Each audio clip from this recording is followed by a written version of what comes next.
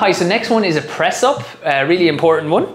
So if we're doing a press up, I like to start on my knees with the press up.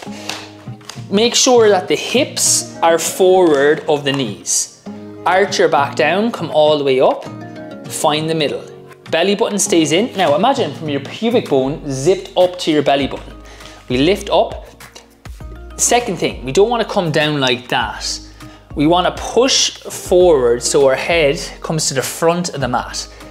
While doing that, we keep the stomach up and then we come back up.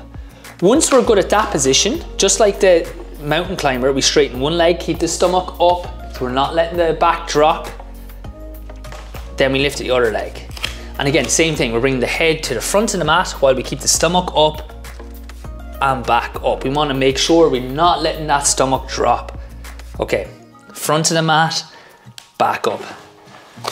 That's our press up.